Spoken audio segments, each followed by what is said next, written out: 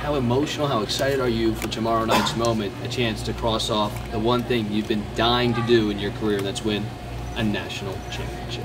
I'm excited. I'm excited for, again, a lot of different reasons.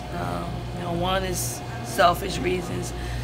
The other is just, how far our program have come. The players that are in the program, both former and current, because they have contributed in a way in which that made this happen by believing in the vision of our coaching staff and believing that this could take place to compete for a national championship, to win a national championship is what they all believed in and what they all wanted.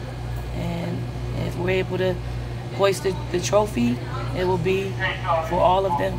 What was your reaction last night when you saw Mississippi State down in UConn and have two SEC teams in it now? It was great. It was exciting. It was great for women's basketball. I'm happy for Mississippi State and our conference.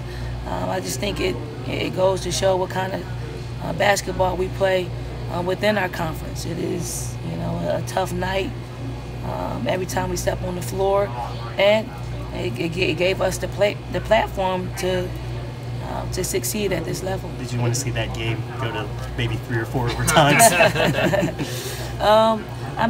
It was just enough to keep our attention. It was just enough for them to upset UConn because nobody had them winning. I thought it would be a tough game. Even with what happened last year, I thought it would be a tough game for the type of defense that Mississippi plays.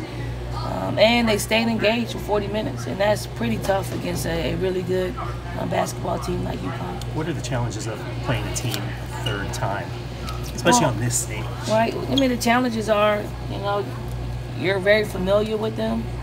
Another challenge is you beat them, so you got, some revenge factor in it. But for us, you throw all of that out the door, especially when you're playing for a national championship. The stakes are a little bit higher. You have to want it more. I think it's going to come down to some intangible things. Being able to play, being able to play in broken plays and staying organized is one thing. Who wants it more? Who's going to get those loose balls? Who's going to be able to, make plays in the moment?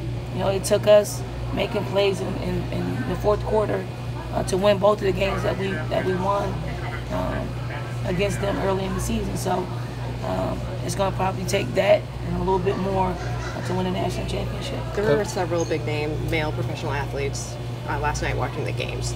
The girls said they appreciated their presence, that was good for women's basketball. Did you like seeing that, or even if you knew that, and would you like to see more of that, where the male professional athletes come out and support them in sports? Yeah, I think when you're athletes, athletes have an appreciation for other athletes that's playing at a high level, that's playing on the biggest stage.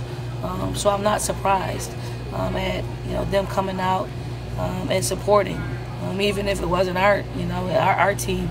I think what all of us and probably the rest of the country needs to realize is, once you look past UConn's dominance, you can see women's basketball played at a really high level. We kind of lose sight of that because of how good UConn is, and I'm glad that people get a chance to see women's basketball being played at a high level, minus a UConn, and then you'll have a better appreciation for it. What's your relationship like with your assistant coaches? It seems that you guys are really close.